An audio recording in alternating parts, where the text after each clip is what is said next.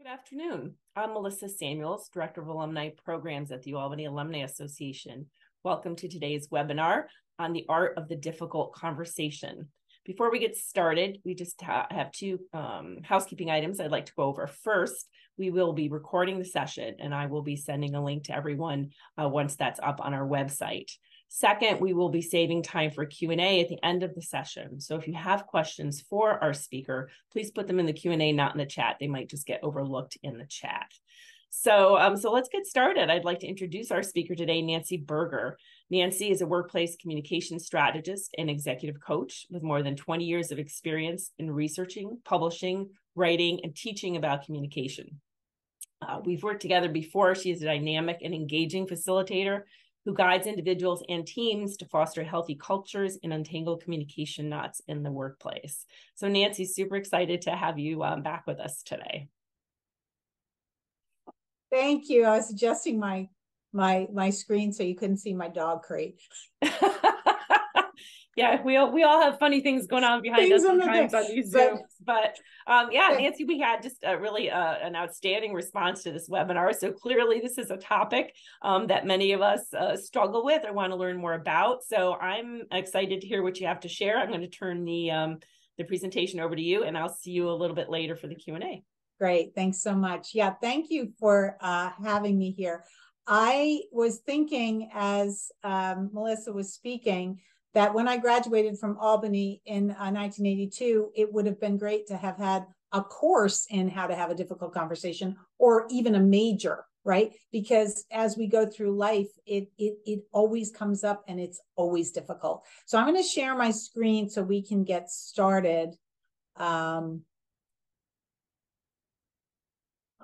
the, okay. And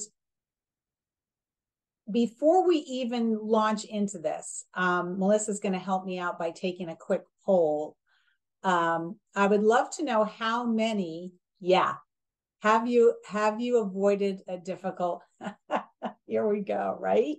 Look at that. Let's give it a minute here. I want to get the number because it's always an eye opener. So 81%. Okay, it's changing a little bit.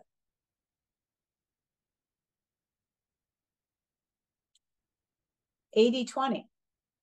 80% of you all have avoided a difficult conversation. And so there you go, Melissa, right? That's why this is a popular topic. So great. I'm going to 80% of you, for those that are joining on the replay, I wanted to repeat that. I'm going to try to get to my presentation screen. I'm not sure I can as long as the poll is up. So maybe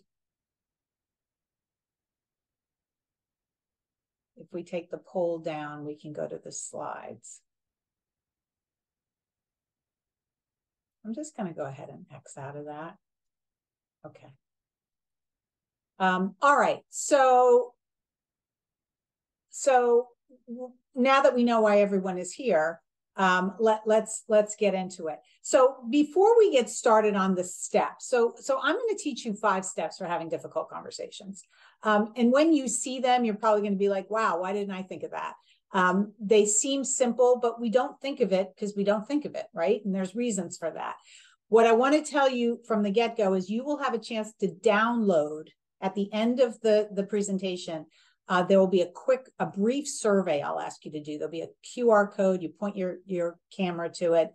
You answer a few brief questions, and you'll get to download my 15-page guide that gives you all of these steps and a little extra, some explanation and stuff, so you can have that.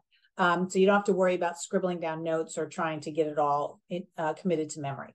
So before we get started, I'm going to give you a little quick neuroscience lesson, okay?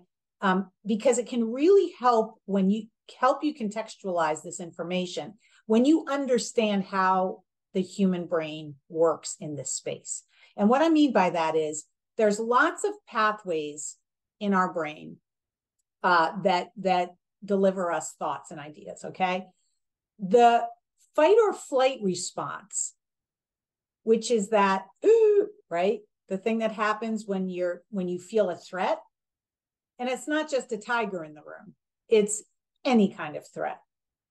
Originates in the amygdala, which is at the base of our brain, on either side of our brain stem. And in this pathway, when this is activated, we don't really think very well. So think about the last time you were in the team meeting and asked to present or to come up with an idea.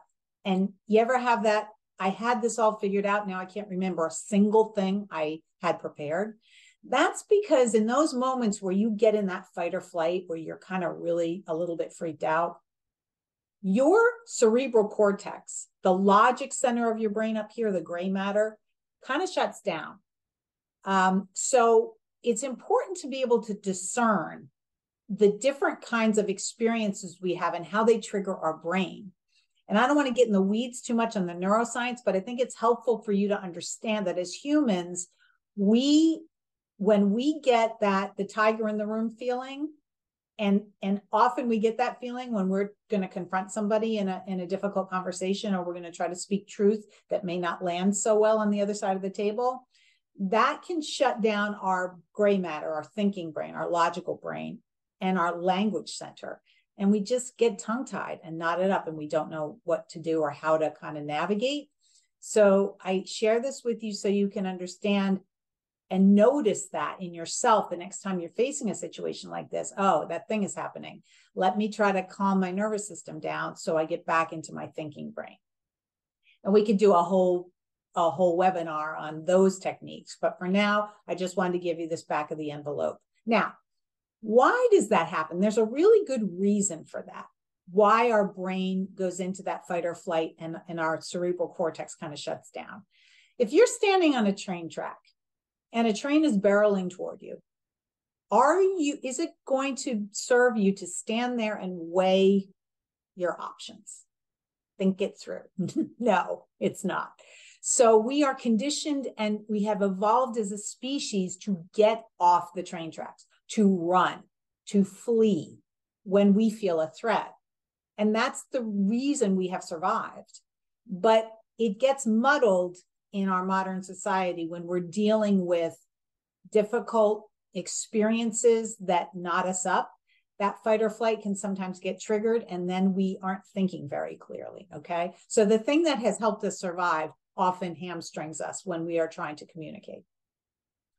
So what we want to do is stay up in that gray matter. We want to stay in that part of the brain where we have logic, where we have language and communication, because that's where we innovate. That's where we connect. That's where we problem solve. That's where all the good stuff kind of happens. So what we're talking about today are strategies that will help you stay up there, navigate the difficult conversation, and kind of circumvent the fight or flight. And like most new skills, this takes practice, just like anything else. So the more you practice these strategies, the better you're going to get at it. Okay, so here's what I'm going to teach you today, the 5 steps to having a difficult conversation. First, unpack the fear. Figure out what it is you're so freaked out about. Second, discern between fact and fiction. I'm just giving you an overview here. We'll get into each of these. 3, do your job. 4, one of my favorites, don't be sorry. And 5, say it and then wait. Okay, so Melissa, here would be a great time to do our second poll. So why don't you bring that up for everybody?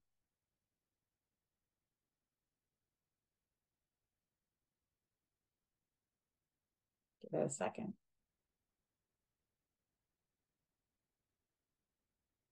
What do you dread the most about talking through conflict?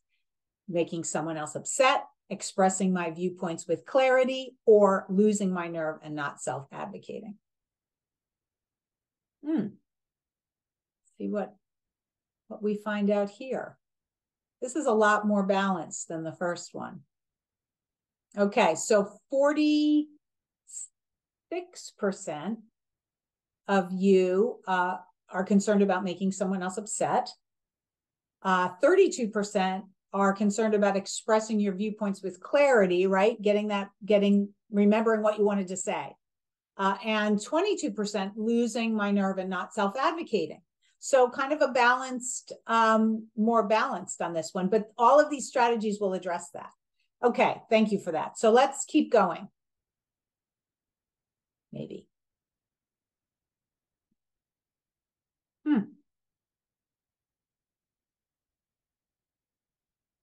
A little bit frozen here. I'm going to stop sharing and share again. Unfortunately, I got a little bit jammed up there.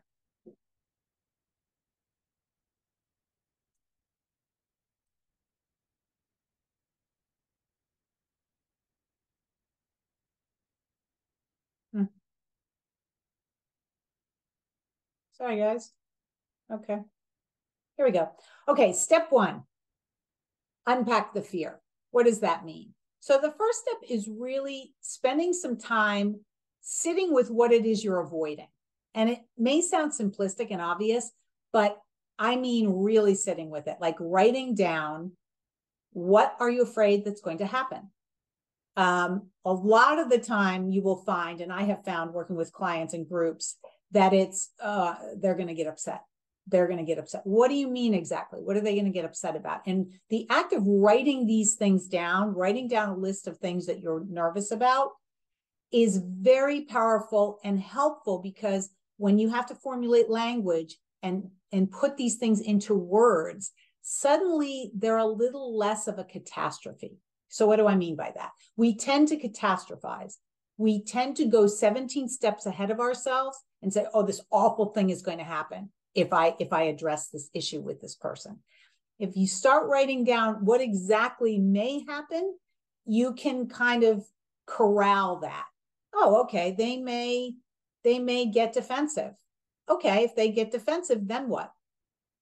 We can come together and discuss, how it impacted me. We can discuss how it impacted them. These are examples.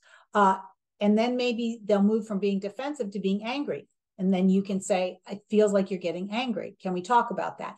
See, when you can sort of map it out, that natural catastrophizing that we do gets much more diffused. So it can be a really helpful exercise to articulate what it is you're avoiding and be very specific, not generalizations like they won't like me anymore, or they won't want to work with me anymore. Or if you're sitting with a supervisor and giving them feedback, I'll get fired. And it sounds funny, but you'd be surprised how many people jump to that. So be specific, make a list, and then kind of pull those threads to see how likely is it that this is really going to happen. The more you do that, you build muscle, right? When we talk about neural pathways in the brain, they get stronger the more you access them. So when you stay in that measured space, when you stay in that, okay, how likely is this? Let's kind of take some of the emotion out of it, calm things down, and look at the likelihood that these things will happen. And also envision how I will be able to navigate it, no matter what is said. So unpacking the fear is a great first step, and something that can build a great foundation for the rest of the steps. All right, step 2, fact and fiction. All right, I want you to be honest with yourself right now, all of you. Think about how many times a day you write a story about somebody else. Now, I'm going to tell you that I do it constantly. And why? Because we all do it constantly. Human beings write stories all day, every day. It's how we make sense of our world. And if we are not indulged with facts, we make stories based on whatever we have. So what does that mean? It means when you're standing on the checkout line in the grocery store and the person in front of you has 78 coupons, you write a story that is not terribly kind about them. And you know nothing about them, right? But we write the story. So it is really essential to discern between fact and fiction. When you're going to have a difficult conversation, before you start spinning this elaborate yarn about what's going to happen and what the other person is going to feel like and what they're going to think of you and all these things, stick to the facts. We're meaning makers. All we want to do is make meaning, fill in the blanks, right? But it is really helpful when we can, and again, I'll have people write down 2 columns, 1 fact, 1 fiction, and then take a recent situation you found yourself in. Any situation where you noticed that you got agitated, or, you know, it was related to a stranger in the shopping mall or somebody on the road that ticked you off. You wrote a story. If you were to write down 2 columns, fact and fiction, and fill in both columns, which column do you think is longer? The fiction column is always longer. We make stuff up. And then we look around for evidence to believe the thing we made up. It's called confirmation bias, and it's one of the hundreds of cognitive biases that we suffer from as humans, right? So pay attention to that and resist writing the story. Stick to the facts. What are the facts? What are we talking about right now? What is the gripe or the concern or the truth that I'm about to share? And factually, what's the options for this other person? They can disagree. They can, debate. But if you stay in that factual space, you will serve yourself a lot better, and you take out a lot of that emotion and nerves. Okay, so truth without narratives. For this one, a great example that always resonates with my audiences is a road rage example that I experienced personally during the last presidential election. I was on the road. Somebody in a pickup truck in front of me swerved and cut me off. The pickup truck had a lot of decorations that sort of indicated, their political leanings. I'll leave it at that. And I noted, I was giving a talk that night to a large group, and that's why it's so memorable. I noticed myself getting enraged based on a pickup truck and decorations. I knew nothing about the driver. I didn't know if the driver owned the truck. I knew nothing, yet I wrote such an elaborate story, and my whole parasympathetic nervous system was activated. I was dry-mouthed, shaking, angry, and I just started chuckling at myself. So what I did was I wrote a different story. That person who was driving the truck, who I couldn't even see, was rushing to a 24-hour vet with the puppy on the passenger side that was, ate something it shouldn't have. My entire nervous system shifted into empathy, compassion. I was calm. I was like, go ahead, go first.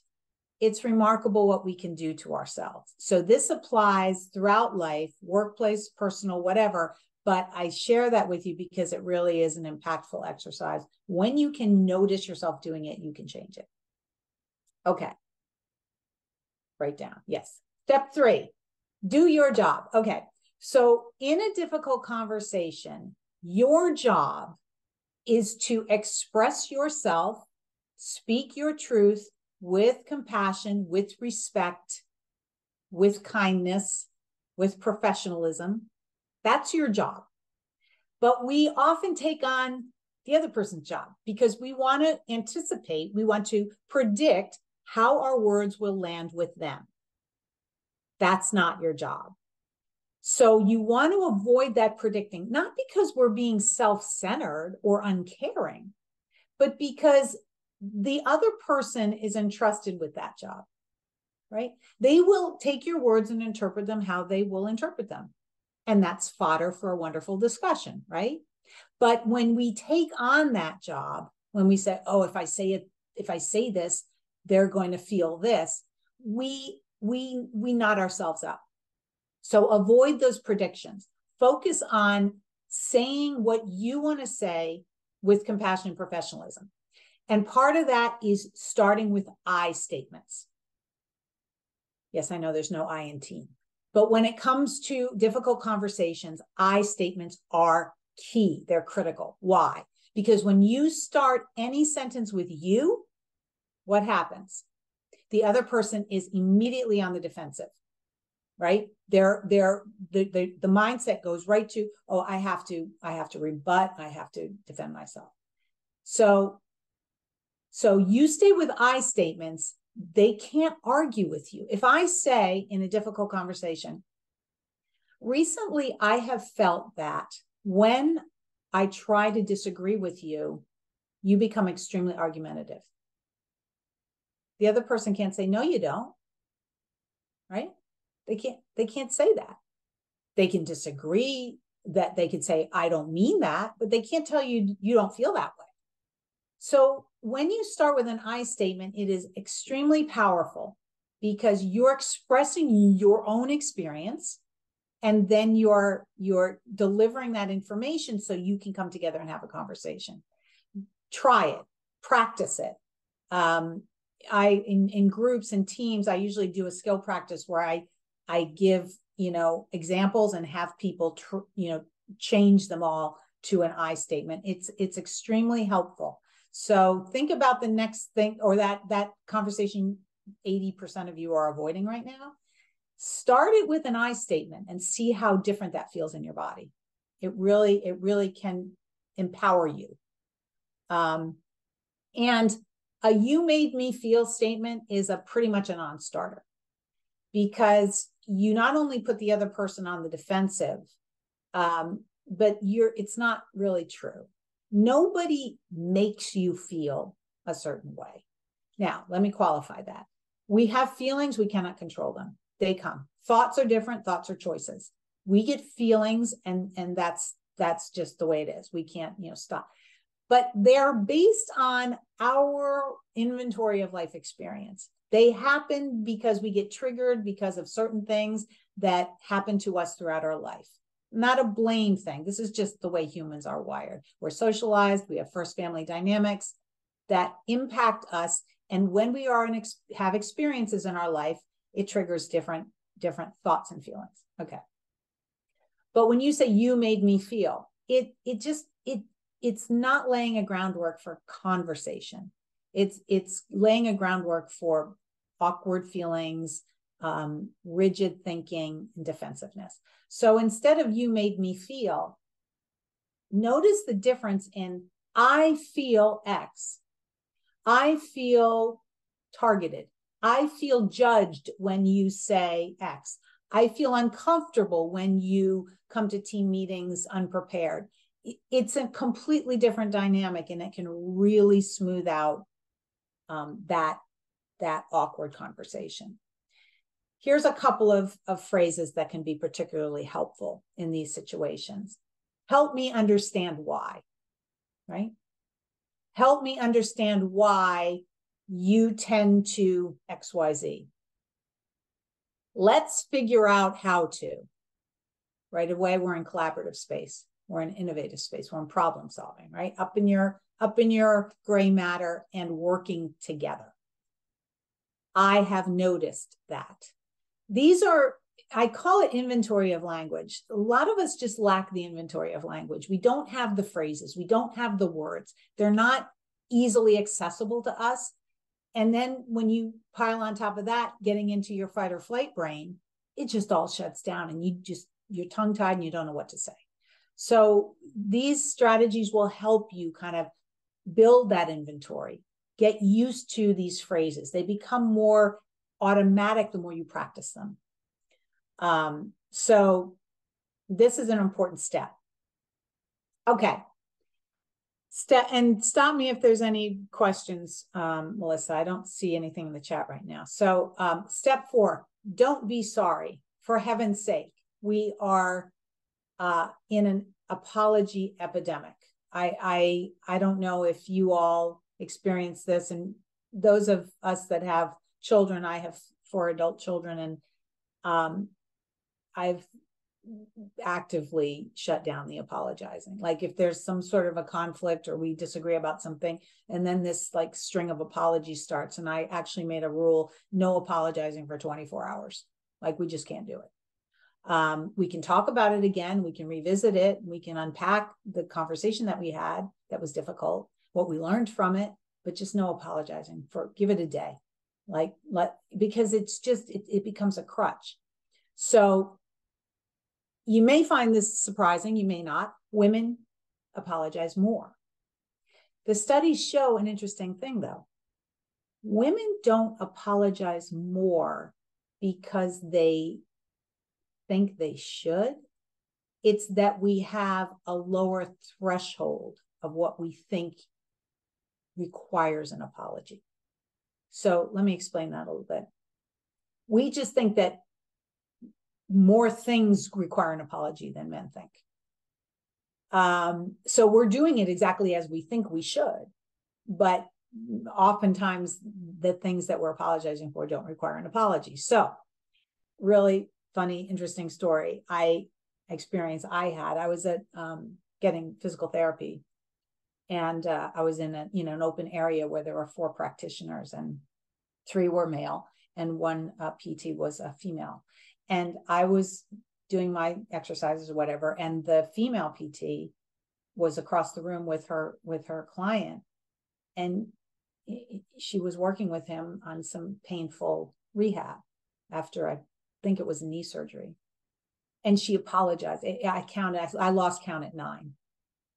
And everybody knew each other. This wasn't as obnoxious as it sounds right now, but I said, hang on, you're helping this man? Why are you apologizing? And everybody laughed, and she goes, I know, I don't know why I do that.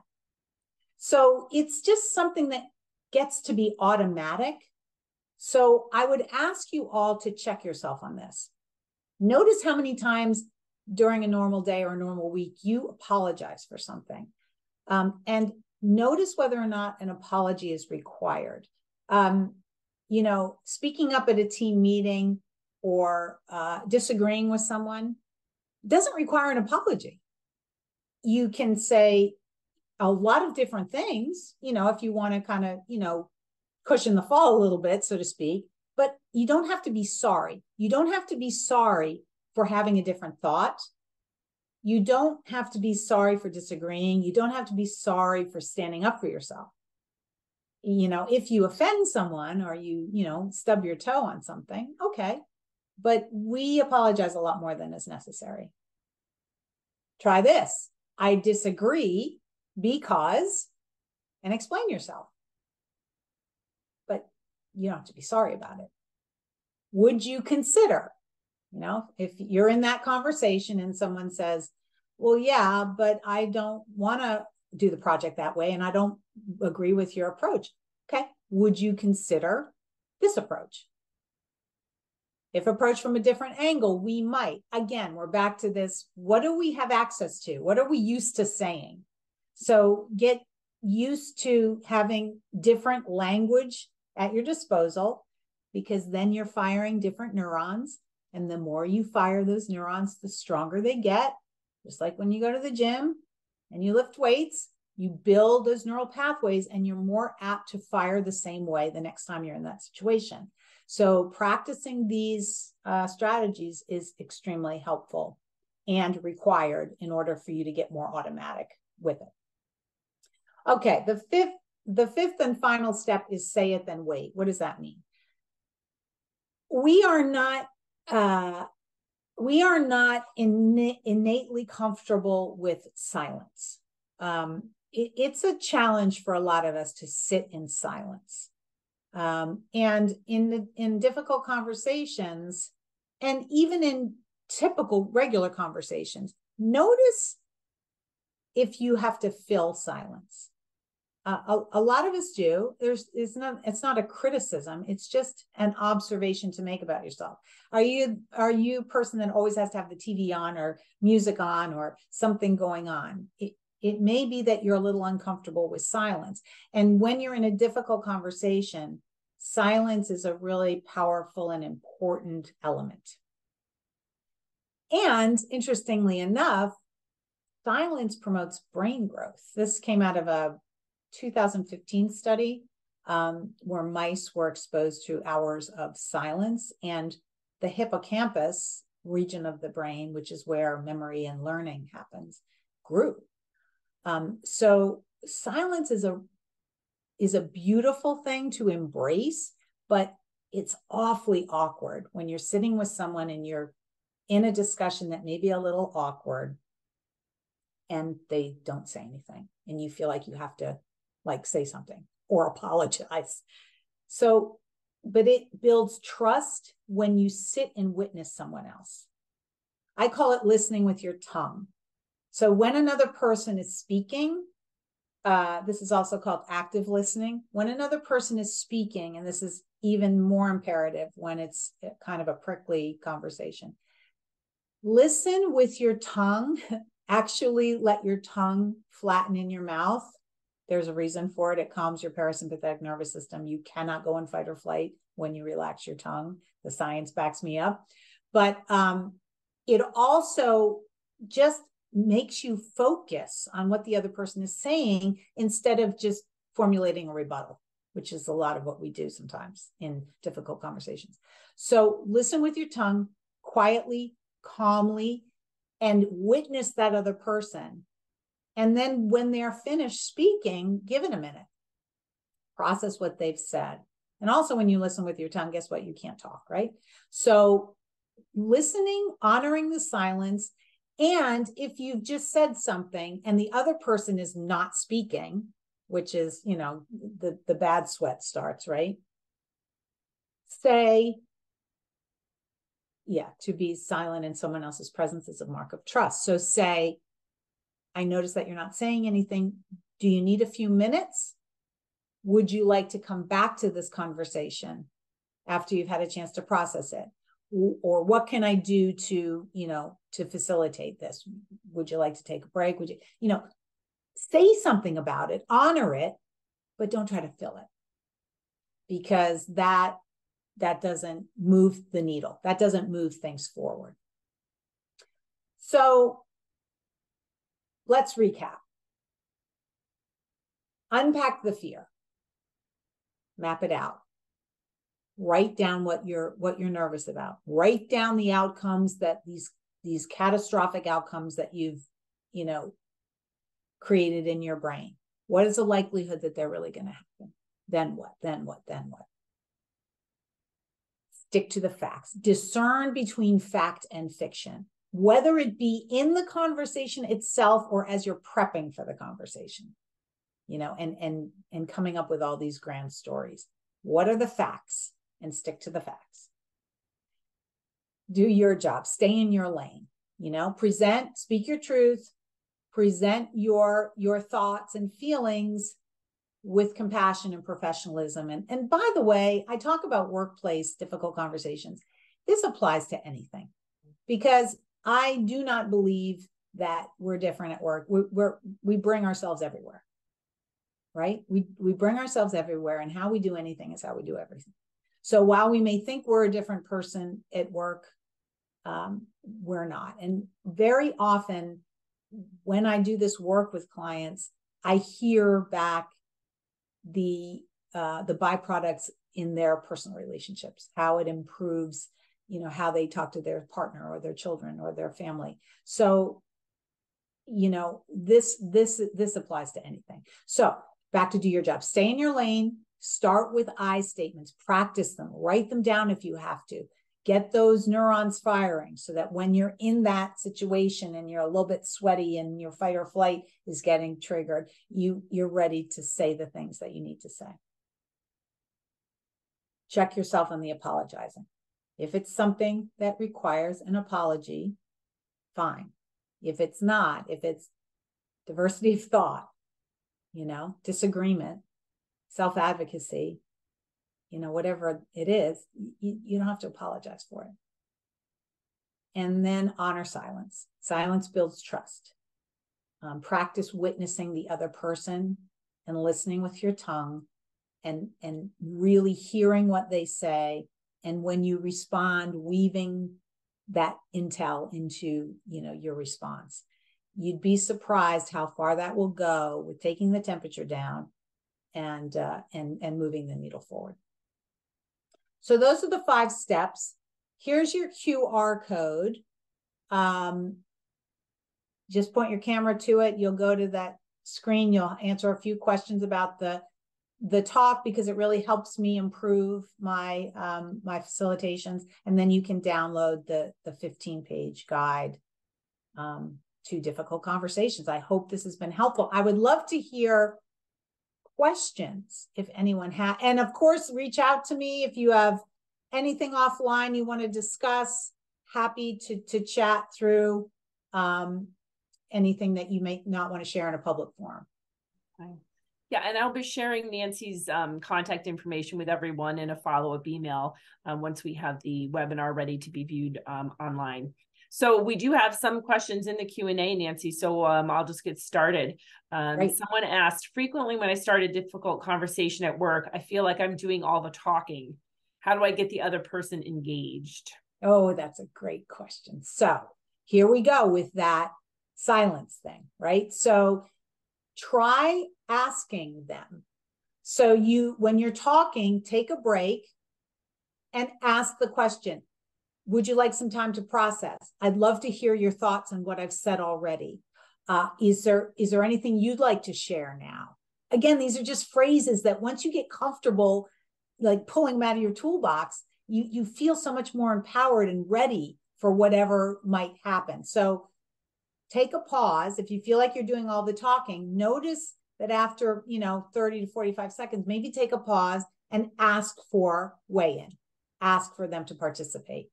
And they may say, oh, no, I'm not ready yet. Great. Then just do that intermittently. Does that answer the question? I think it does. All right. Okay. Another question. I tend to cry when I'm having a conversation about something I'm really frustrated about, which is really embarrassing. How do I manage this? Yeah. So what that is your nervous system is releasing, right? It's like you're a little pressure cooker. Your nervous system is all knotted up. And then when you finally start talking about it, it can't regulate. So you're dysregulated. So what I would strongly urge you to do, and again, we can talk offline about this, is have a strategy for calming your nervous system before you enter into that conversation about the thing that's frustrating you so much. It can be a meditation, it can be breath work, it can be tapping. All of these things can really be helpful, or whatever works for you. If it's go outside and walk around the block for 5 minutes, if it's go into the bathroom and put cool water on your face, it has to be something that resonates with you. Mm-hmm. But some kind of a relaxation technique that will ground you and calm your nervous system, because you're dysregulated in that moment. Also, the more prep you do, all the steps, writing down what's going to happen, writing down, the then what scenarios, try the 5 steps, do your prep work. You may find that it helps you visualize, fire those neurons, get that language inventory built up, and then you don't get so frustrated in the moment. Yeah, that makes sense. That makes sense. Okay, Odette asks, if someone says to us, you made me feel, which we now know we shouldn't do, what words can we say instead of saying, sorry, I didn't mean for you to feel that way? Okay. Yeah. Thank you. Yeah, great question. I'm hearing you say that is a great one. I'm hearing you say that when this happened, you felt blah, blah, blah. So you don't want to debate it with them. And you certainly don't want to say, well, no, I can't make you feel anyway, because then we're back to square -1, right? So you say, I'm hearing you say this. Tell me more about that. I really appreciate that feedback. I'd like to do it differently. Let's figure out how to do it differently. These are like, it's like learning a new language in a way, because when our back gets up, we just say these things that we're used to saying. But try the new phrases. Try the, I'm hearing you say, because that validates the other person. And then you ask for more information. And then you say, let's figure out how to do it differently. Empowering for both people, kind, respectful, right? Yeah. Can you tell I've had a few of these conversations in my life? I'm jotting that one down. Okay. So Sue says, it's a little bit long, but I'm going to read the whole thing. I started consulting business working with children and parents. My greatest challenge is charging a fee. If it's a typical 1-hour session, then that's standard, and I'm okay asking for that fee. If I'm writing emails, etc., for the family, it takes longer than expected, I feel bad about asking more money. I need help. Okay, so I'm going to ask, who asked this? This is Sue. Sue, I'm going to ask you this question, and I want you to not answer now. Reach out to me. We can talk offline. But I'm going to ask you this question. Why do you feel bad? Is it that you don't value your own time? Is it that you're anticipating, predicting, assuming that your clients won't value your time? And in either or both of those scenarios, what do you think about that really? Either you not valuing your own time or they're not valuing their time. So, and I'm not trying to be glib, honestly. This is such a common issue. Pricing and self-advocating and charging for our time and our skill is something that entrepreneurs struggle with all the time. And I might even go out on a limb and say female entrepreneurs struggle more. So in that moment, try to unpack your own thinking around it. Can you, if you don't charge for your time and your expertise, is your work sustainable, and can you help all the people that you want to help? Can you spread your medicine to the world if you do not value your own work? No. So there's nervous system, imposter syndrome, fear-based, self-limiting thoughts going on in there. It's kind of like nice little potpourri of things, but it can help you to kind of sit with it and unpack exactly what it is that you're thinking and feeling about it. And I know that's a little obtuse, but it's where I want you to start, because this is where I always start when I get asked this question. And I tell you, I get asked it a lot. Okay. All right. Someone asks, how do you deal with the frustration you're feeling from the person that you're talking to? So you're having a conversation and you can just tell they're really frustrated. So deal with the frustration you feel. So it's kind of like you're taking on their reaction, or you're taking on their, so I'm sure you've all heard the phrase metacognition, right? Noticing, it really means noticing ourselves. That's a perfect opportunity to metacognate. That's a perfect opportunity to say, I'm feeling, not out loud in the moment, but like notice what you're feeling, and then think about why. So let's just take an example. I'm talking to somebody, having a difficult conversation, telling them that I really didn't like how they showed up at the last team meeting. They said something that made me feel stupid. They can't do that.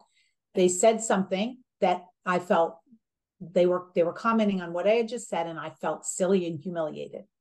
Okay.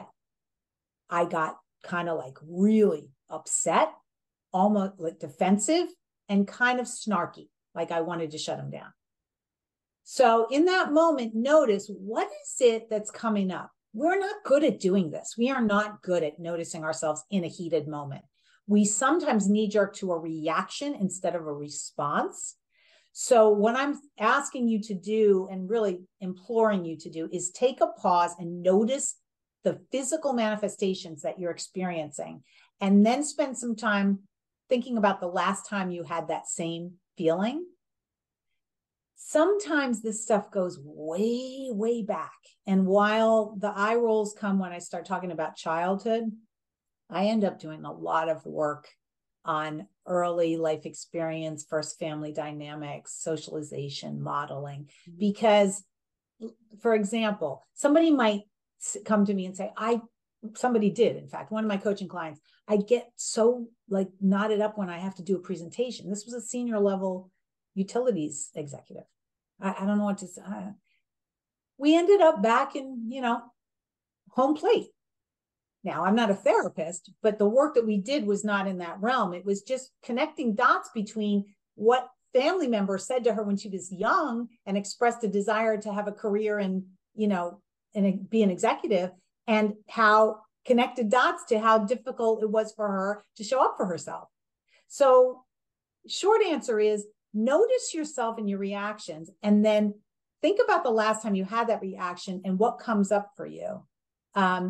More times than not, it's hardwired, it's socialization, and you can shift out of it. You can reframe those thoughts. Just takes work, practice. Okay. Lisa asks, I appreciate what you said about apologizing. What if you think you are entitled to have someone else apologize to you and that apology is not forthcoming? So yeah, that's a really interesting scenario. And it's the timing of the question is great because it really feeds back into that noticing yourself and your own proclivities, noticing how we tend to think about things. When you want that apology, right? They did wrong and I want them to apologize for it. There's usually a reason that it's not forthcoming because that person doesn't feel like they did anything wrong, maybe, or maybe they just came to a talk about how they apologize too much and they're resisting it, or whatever the thing is. What I would ask you to do, though, is focus on what meaning you're attaching to the apology. Sometimes we get ourselves, and I'm not saying that this is the case here, but sometimes we get ourselves into a victim mindset where we have been wronged and we want someone to acknowledge that we've been wronged. And sometimes we have been. I'm not saying that's not the case. But when you're in a victim mindset, sometimes you can get a little bit myopic, like you're not really seeing the whole picture, and it doesn't serve you. It triggers your nervous system. It gets you into that kind of like you're angry, you're upset, you're disrupted, you're dysregulated, whatever it is. And then sometimes you get into that fight or flight. You can't really think clearly.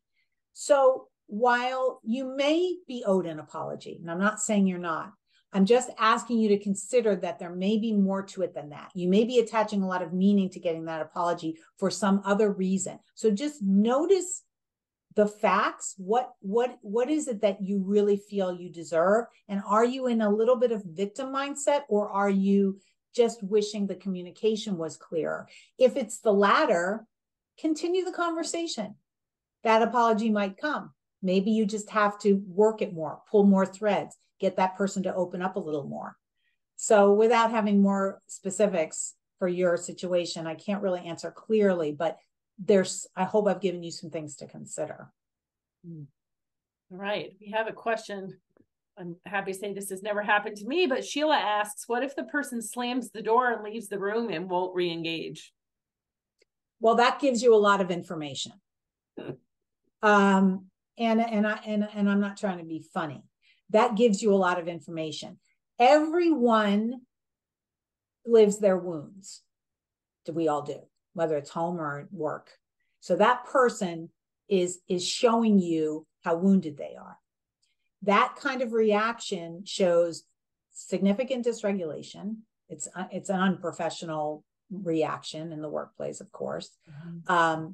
There's a lot of stuff going on there, which you're probably not even aware of and may have very little to do with the conversation you were having. So what I would suggest is letting it sit. And then you can attempt to re-engage at another time in a different way, if that's appropriate. So without knowing, is it a colleague? Is it a supervisor? Is it a direct report? Like there's so many things I don't know about this, but that situation shows you that there's definitely work that needs to get done. If a colleague slams the door on you and then becomes adversarial or won't even engage with you in the workplace after that, that's a problem, right? So that has to be elevated to, HR. You have to at least talk to your supervisor about it to try to build connective tissue, not they did this and telling tales kind of thing. Right. But I want to build this connective tissue, and I feel that more work needs to be done. How can we do this differently, right? Here's a kind of related question. How many follow-up conversations should you have to an initial conversation after you haven't been able to come to an agreement or improvement in the situation? So how many times do you try and go back and address it? So here's the thing. I can't answer that question, but what I can say is this. If you've had to repeatedly have the same conversation with no resolution, then it's not a function of how many times to do it. It's a function of you're having the wrong conversation. Like you know what I mean? Like you're not moving forward. If you have to repeatedly have the same conversation, then it's time to try something different. So I would say in a situation like that, I might say to the other person, gosh, I've noticed that we've had this conversation several times and we're not moving the needle. I would really like to do this differently with you. I would like for us to figure out why we can't move the needle. And I think together we can figure that out. What are your thoughts about a good place to start? Not exactly those words, whatever words you choose, but along those lines. Notice that it's not working. If we keep doing it this way, we're not going to get anywhere. I'd like us to do it differently. Together, can we figure that out? Where do we start? Because something has to shift. You know, what's the definition of insanity, right? So something has to shift. If it's more than 3 times you've had the same conversation, it's not working. It's not working. So Nancy, I would love to take you to my next difficult conversation, but I'm going to be channeling my inner Nancy next time I have to have one of these. Download the guide. A few more questions. So we'll try and get to as many of them as you can. What if the difficult conversation is with your boss and you're afraid there will be repercussions or retaliation? Okay. So again, I don't know the culture in your company and I don't know your boss, but I will say this. Now, in the landscape that we're all operating in, it is imperative that feedback is a two-way street. If you do not feel that there's psychological safety in your workplace, and you feel that there will be repercussions if you raise an issue, that's a macro issue, right? That's something that you have to come to terms with if that's the right place for you. And I'm not suggesting that you leave your job, but what I'm saying is, if you feel like there's a lack of psychological safety, you want to bring that to the attention of anybody who cares. Maybe HR, maybe you have a employee resource group, something. But if there really is fear of repercussion, that's an issue. Now, if it's a perceived thing, like your boss is saying, I really want you to tell me if something's not working for you, and you still fear repercussion, then that may be your own fear-based thought and not really based in reality or fact. So it may be that you start small, you have a meeting with your supervisor and you share something, test the waters before, I don't know how big an issue it is that you want to raise, but test the waters and say, look, I would love to give you some feed forward. I call it feed forward in my executive coaching because you're really trying to improve the situation at work. I would like to give you some feed forward. How do you feel about that? I'd like to do that now. Would you like to do it now? Could we do it in another meeting? Don't apologize and see how that goes. If you feel like it is not well received and you feel uncomfortable and overly vulnerable about it, then you may want to raise the issue with someone in HR or talk to your colleagues and see if anybody else feels that way and try to make some movement. This is the thing. Everyone in an organization can be a leader. Everyone is in a position to make change. If there's something that's not working, act like the leader that you would like to have, and ripple effects will cause a ripple effect in organizations over time. But in your specific example of talking to a supervisor, try to discern between if it's really that there's going to be repercussions or humiliation, or if you're just operating on your own fear-based thought. If it's the latter, you can shift out of that by starting small and trying to have an open and honest conversation with your supervisor. Okay. All right. Someone asked, is there a timeline for how soon or long you can wait before having a difficult conversation? For example, if something happens and you need to process it, how long is too long to initiate that dialogue? I don't think there's a too long. I mean, obviously, see, this is the reason that's a slippery slope. If you wait, if something happens and you need to process it and it's festering, and a week later you go to the person and you say, I would like to talk about what happened a week ago. And they're like, why did you wait a week? Well, right there's information for you, right? If that's not defensive, I don't know what is, right? So the longer you wait, it could cause someone to say, well, why'd you wait this long? But if you're waiting that long, that could be part of the issue that you're trying to address, that you don't feel comfortable talking about these things. So you see, it's all interconnected, and it's kind of hard to answer in a vacuum. What I would say is, generally, this is the advice I give. The sooner you can address it, the better, because it's fresh in people's minds. Process, yes, but there's a fine line between processing and then festering, obsessing, marinating, right? So process so that you give yourself a chance to kind of formulate, your action plan. How do I want to approach this? What are my I statements? How do I want to go about it? Let me look at my 5-step guide. Let me visualize. Let me do my then what's. But waiting too long, it may actually work against you, because then it's not fresh in their mind, and they may become even more defensive. So I would say sooner is better. Of course, give yourself a chance to process, but don't let yourself marinate. Okay. Nicole asks, hi, I find that sometimes difficult conversations happen around boundary setting.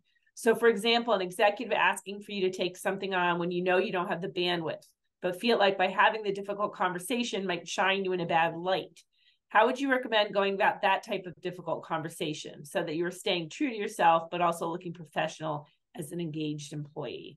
I love this question. Boundary setting is so critically important, and it takes a lot of courage. So good on you for wanting to do it.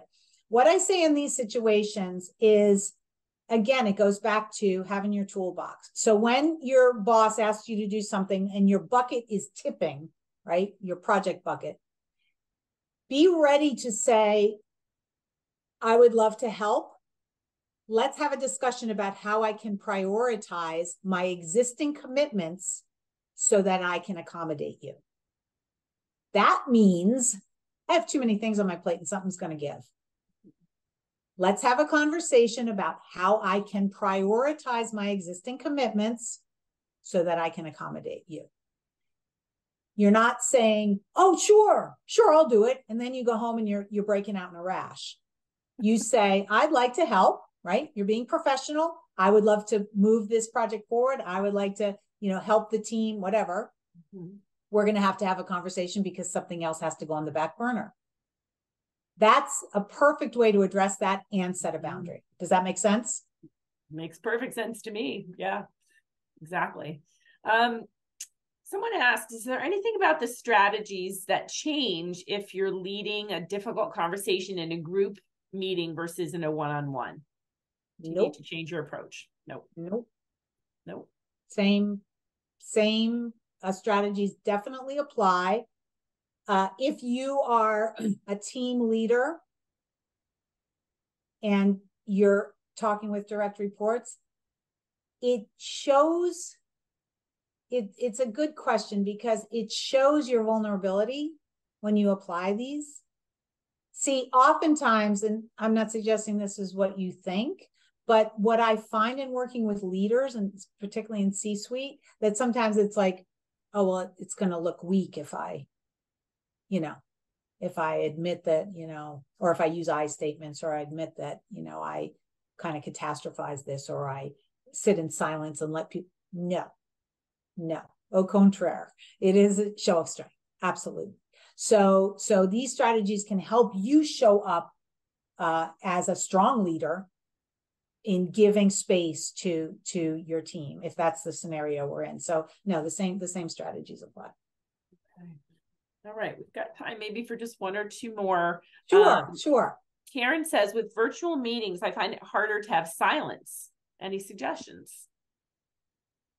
Well, yeah, I hear you. I do so much work virtually, so I hear you. And sometimes I just mark the silence. I say, we're going to take a minute here to feel free to go off camera if you'd like. I'd like us to take a minute to kind of pause and reflect on what we've just heard and formulate any questions you might have. Feel free to go off camera or to mute yourself, but I'll be here in the meantime. that's a nice way of kind of giving people a break.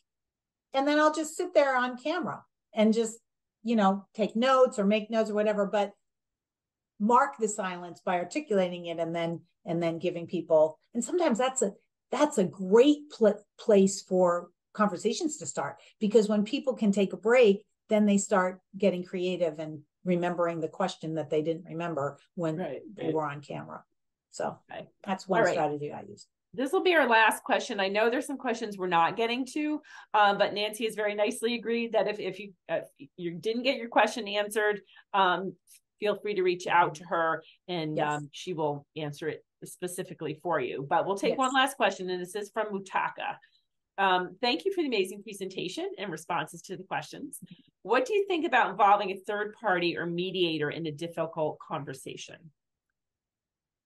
Well, that can look so many different ways depending on the scenario. So I don't, if you're talking about in the professional setting, it depends on what it is you're discussing. So if this is an emotionally charged topic between you and one other person, it can be problematic to include somebody else unless both of you agree to it. If it's like a team-oriented issue where you want to address something that will help the team move forward, it may be great to have a third person. I think the top of mind should be, is this emotionally charged? If I bring someone else in, do I run the risk of potentially humiliating or making the other person even more uncomfortable or making me more uncomfortable? Should we do this in steps? Maybe try to broach the subject first with the I statements and the active listening and all the things, and then say, would you like to, include, John or Jane in the next discussion so we can be more productive together? So there's lots of options for you. If it's a personal discussion, mediator, I always think of what I had in my divorce. That's a different thing. But in a workplace setting, you want to be mindful of the dynamics and the risks that you're running by including somebody else if it's not a joint decision. Okay, fabulous. Nancy, a couple people asked if they could see the QR code again. So if maybe we can go back one slide. Absolutely, there it is. So, but Nancy, thank you. There were so many great takeaways in there. I was jotting notes throughout the great questions. Whole event. Great. Yes. What an engaged group. These are my favorite. And I do encourage you, if you have a question that wasn't answered, shoot me an email. I will respond to you. And I do this work because I love it.